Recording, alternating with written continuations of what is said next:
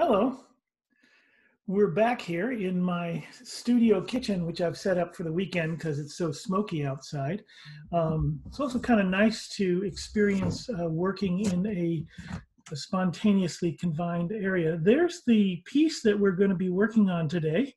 You saw me build that piece from a circular disc, from a disc of about 12 inches, and to build it to a dome and put the foot on. We've already seen that. And now what we're going to do is flip it over and learn how to prepare.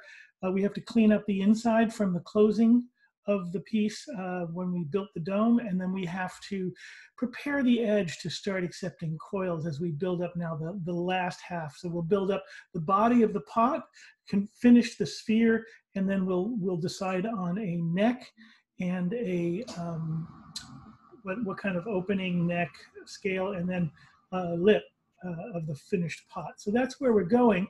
Some of you may have noticed that the color of the clay has changed. I did the demonstration in a red clay, and now the clay is a kind of off-white, and this is the Dawn 20 clay. And the reason that I have a change in clay is because the video that I did, the demonstration that I did, for some reason, the Zoom video wasn't taking, it wasn't actually recording, and so when I was all done, I lost that video, so I have to do it again. So, you know, this is a learning curve here. Eventually, we will, with persistence and patience, we will find success. So now we have a situation here where we're going to turn this piece over here. And normally I would have a board ready for it. I'll use this one here in a minute. So in order to turn this over, it's very important that this condition be very, it has to be leather hard enough to hold the weight. You don't want it on this little foot here. If this weren't stiff enough, it would collapse. So this piece I made yesterday and left out uncovered overnight in this kitchen studio. And because there's some air blowing through the house, it dried up pretty well. It's a little soft towards the top here, so I'll have to watch to make sure it doesn't sag or the form doesn't misshapen, but doesn't get misshapen. But for now, I think it's okay. If I don't jiggle it too much, it should be all right. You'll notice that I kept it, even though I had it open overnight, I had a little bit of plastic around the lip, around the edge of it, just to keep this edge. And then this is damp cloth here, damp terry cloth. And that keeps the clay wet right where I have to join it to additional, where I have to get the clay now. I have to start coiling again, and I need that to be wet. I need this to be leather hard, but this has to be damp enough to accept more clay. So now I have to get this part off, and sometimes they'll come right up, usually if they're made out of wood, but this is plastic. So I'm going to start by just using my fettling knife here. This is a fettling knife, should be in the loaner kits, and we'll just bring that around. And this is in order to get a start on pulling this off here, getting this off of there it goes, comes right off. And then you can see we have like a nice little drum here. Now this whole section of clay we don't need. This was just serving to keep these edges from expanding outward. That was the whole purpose of this little slab of clay that we put on the board. Now I can take this board just to make sure that I have some way to continue to transport my piece. I'll lift this up gently and put the board right underneath. And now we have a place. So what I want to do now, first thing is to remove this extra clay that we no longer need to reveal the pot. So I'm just going to take my fettling knife and just cut around. And I'm not cutting all the way to the edge because I can't really see where that is. So I'll do an initial cut, which will get me to this point. And this clay is actually wet enough. I should be able to use it to make more coils. So I'm going to just put this in a little bit of plastic, just to keep it from getting dry.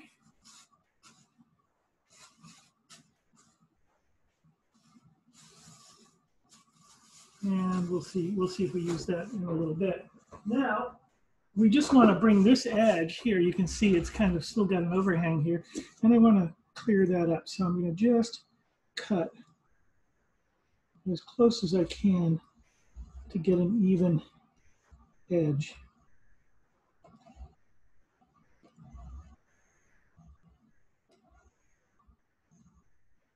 It's pretty good. There's still a little bit more to go over here. And I can see that it is a little soft still, so we're going to have to go carefully here. I'll have to keep an eye on it to make sure I don't start to lose some of the form. So, because it's a little wobbly here.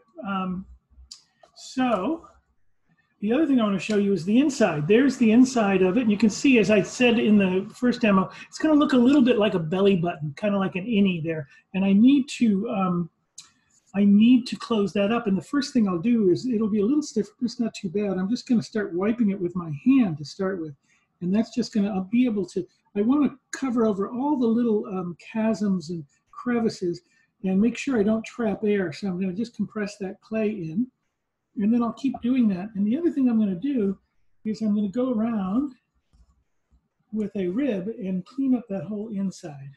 And that looks like this. I get my steel rib. Let me find a good steel rib here. Where did my toolbox go?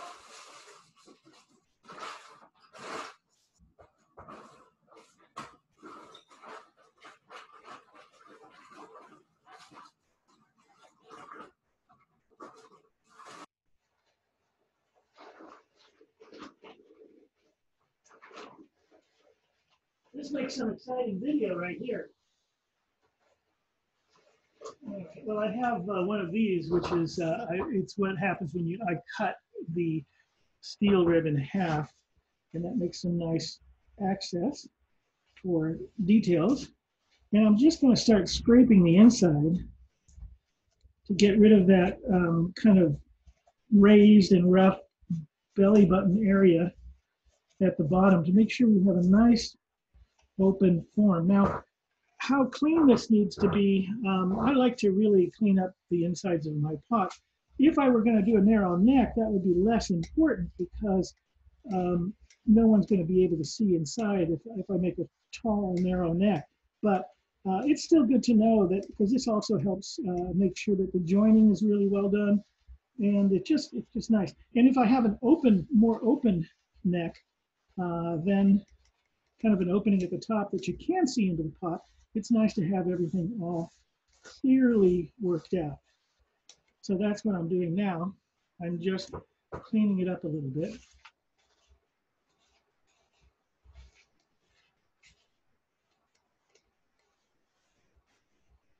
And what I'm going to do with this video is show you how to prepare this edge for the next coil after I'm done cleaning the inside here, which I'm just about done with.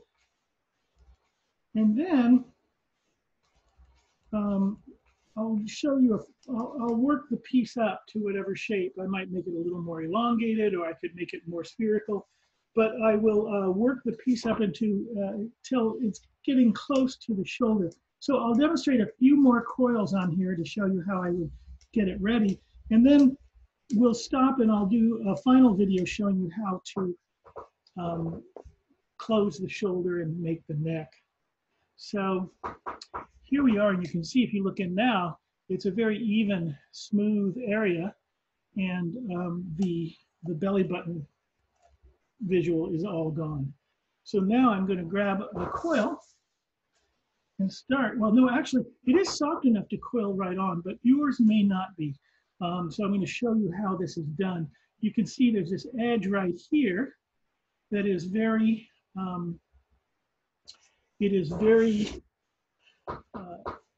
when you flip yours over, it may be leather hard.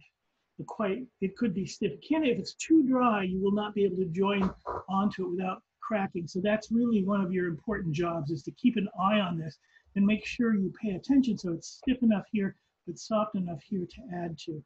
And then what we're going to do is we're going to score, and a good scoring tool is just a fork. I have some other scoring tools that I use, like little comb-like tools. There's a thing called an onion slicer. I use that quite a bit. But this works great, and this is what scoring looks like. If you can see the edge there, it's really quite scored. And we score in 3 locations. We score at the very top edge, and then we score on the outside and the inside of this edge. We want to make sure that we're really getting a good bond with the new clay and the old clay. And we want it to think that it's always been together. So the outside scoring will look like this, and I'll go 2 directions to get a nice scoring going on.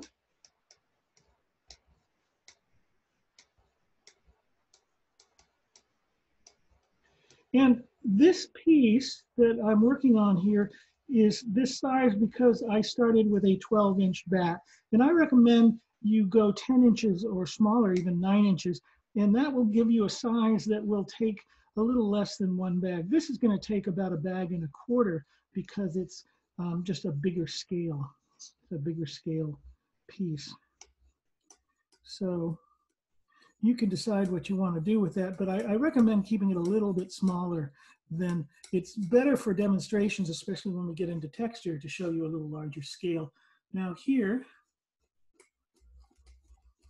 I'm just going to do the inside as well.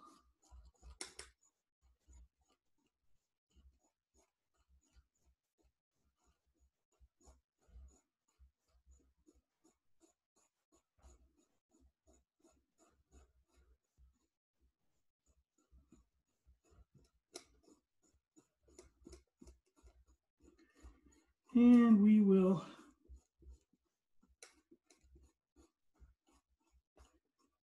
go all the way around. Now you will have your materials and your tools coming up at our pickup, which is next Wednesday. So I'm doing this on Saturday, the 21st. Our pickup will be Wednesday, the 26th. So now I'm just going to take this slip. So joining is really 3 steps. It's scoring, and then using lots of slip to make sure you fill up all that scoring, and then it's pressing, putting some pressure as you join the clay. Those are the 3 steps. The way this works is when you score the surface, what you're doing is quadrupling or maybe even more, a factor of 10 perhaps, the surface area, because instead of a flat area, you now have all this up and down ridges going on. And so that really makes it, gives it a lot more surface area, which gives it a lot more grip. The other thing that happens is when you paint it with slip, the slip does 2 things. One is it fills all those gaps so that you're not going to get air trapped, which is really important. You cannot have trapped air. The next thing that it does is it really softens the clay. So it makes it really encourages joining with your next coils. So that's what we'll do. Now, you may notice I do not coil with scoring and slipping in between. I know artists that do. I am not one of them. If your clay is sufficiently wet, then you need not do that. Then you can just, but you have to really make sure that your coil technique is sufficient, that you're really wiping the clay together and pressing the clay together. Otherwise, it may not join sufficiently and it could lead to cracking. So that's the idea with coil building. And I'll kind of review in this stage here the steps that we learned with the first demonstration. So now I've shown you that I have flipped the piece over because I made sure that it was stiff enough here. It's a little wet here. I'm a little nervous about that, but I think it'll be okay. I flipped the piece over, and then I cut out the central holding slab there, set it aside, covered it with plastic, because you want to cover your clay that you're not using so that it doesn't dry out unless you want it to. So that's an important part of it. I covered the slab over, got that aside, and now I've scored and slipped, and now I'm ready to start building up my, to continue going with my pot. So you'll see it kind of develop this way. And I guess you get a good look at my chin. That's pretty exciting. So here is the first coil, and you may require, maybe I'll get a little closer again because it's a little easier for you to see. So I'm going to bring this fabulous recording process that I have here. What I'm going to do first is just, you see, I lay the coil on there, and I'm going to start wiping it with my thumb, as you've seen me do before. Remember, it's a wiping in. The idea is you're pushing the clay down into the lower clay with the idea that you're convincing it that it has always been joined together. It's always been one piece of clay. That's what we're trying to convince it. And by the time we go through the 3 steps of the coiling process, it will be a believer. Now, if you take a look here, you can see that my thumb marks are overlapping. So I'm only going half the width of my thumb. So I get a nice overlap, and that will give me a much more even wall thickness as I do this. So I'm going around, I'm wiping, and this is the first part of the first step of coil building, which, is, you remember, is a 3-step process. So there's the first coil going in. You can see we didn't get all the way around. So I'm going to take another coil, and in between, I want my coils to be covered up with plastic. So I don't want them drying out. The coil is the clay has a lot of surface area for a small amount of clay when you make a coil. So it can be drying off very fast. So you want to keep it covered with clay. So remember, I'm joining it by overlapping. I'm not putting it right up against the previous coil. And that will make a much stronger joint there. So there we go again, going around and doing the coiling, thumb stroke. And this will get us to our first coil. There we go, just like that. And now, with my fingers, I'm going to go ahead and start working the joining. You can see here, it has that gap that we've talked about, and that's what that's guiding you. You want to make sure you cover all that up. And when we get up to this place where the second coil was added, you want to make sure to really push through so you don't trap any air. You push right through that area, and I'm adding a little extra clay from my fingers there. And then I'm going around again, overlapping all the way and pushing the coil right in. So making sure I get a good starting join as we join the new clay to the old clay. And here we go.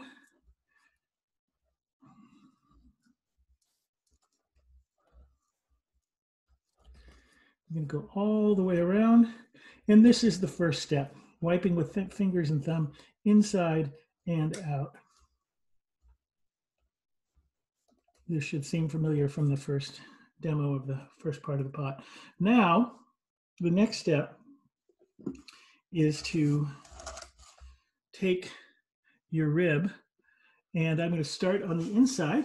And because we're doing all this joining, I'm going to push downward with the rib. I'm using the curved part of the rib because that fits really perfectly with the shape I'm trying to achieve with this pot. So the inside is curved, the outside I'll use the flat part of the rib.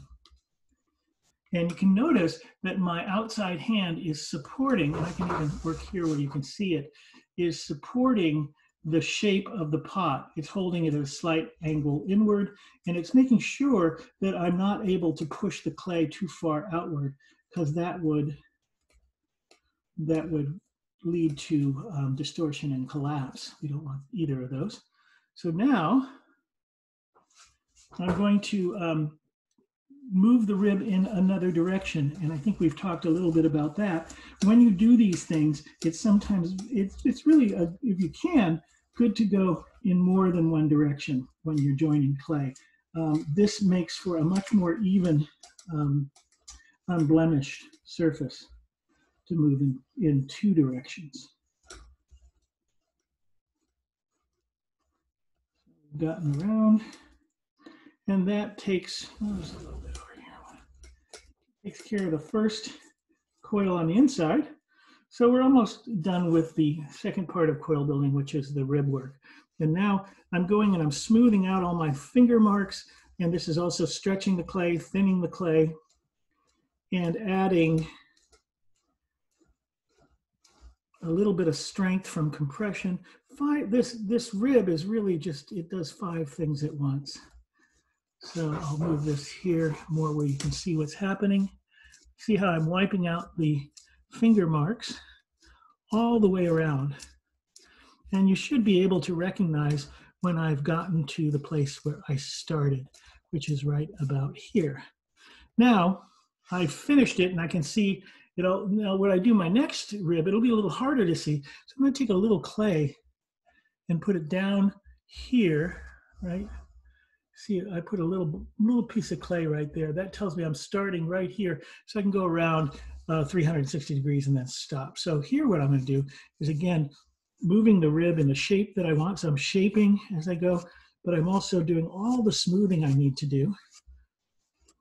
And I have that little indicator key down on the face of the batt to let me know when I've gone all the way around. I could probably see from the rib marks being in 2 different directions, but it's nice to have that reinforcement there. It's a trick that the Korean potters do when they coil build large kimchi jars. So there's the piece. I've got 1 coil on it. You can see it's growing just a little bit. And now the last step is the paddling. And I don't feel like I need to do too much. The clay is super soft right now. I have to be careful and just tap it. And that's just to help with shaping and compressing for strength. And it's our 3rd step in coil building.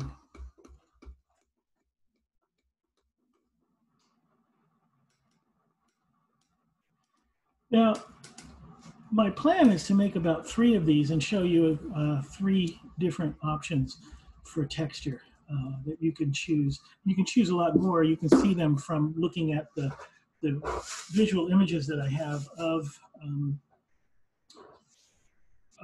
African pottery. So now I'm going to do another coil just to review one last time. And then I think I'm going to turn the video off and call that the end of this demonstration, because our next, what I want to do is build the pot up. And that's really just more of the same, the 3 steps, the 3 steps of coil: thumb and fingers, rib, and paddle. And then thumb and fingers, rib, and paddle. And that's what we do. We just go until it grows. And you really want to keep an eye on the shape of the pot as it develops. You're really making your form with each coil and with the paddle and the rib. So you keep an eye. I usually look right down the side of the silhouette as I'm spinning it around. It's good to have the pot right in the center of the batt, maybe even more so, and the batt centered right on your turntable. And that will work really well. That'll give you the best chance of staying pretty symmetrical. You don't have to be rigidly, precisely symmetrical. What I'm really interested in is a sense of balance and symmetry on these pieces. I want that. Your requirement for this assignment is you have to build the sphere. You have to make the dome to start with, flip it over, and complement it, complete it with the top of the sphere. And then how you finish it with what size of opening, whether you have a neck, whether you have a tall neck, whether you have a narrow neck, what kind of lip you have, whether you put handles on it. All of those are your choice. And then finally, how you do the surface, whether you do some applique or some faceting, or some sgraffito or mishima. These are all techniques that we talk about. It's already in your class. There's a whole description of textures.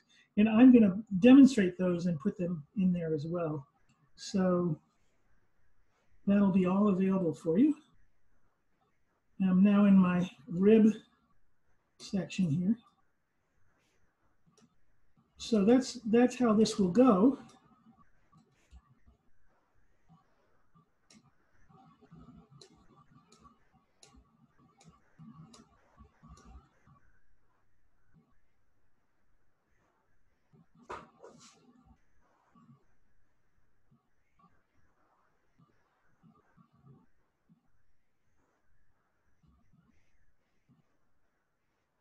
And I'm going over the outside here.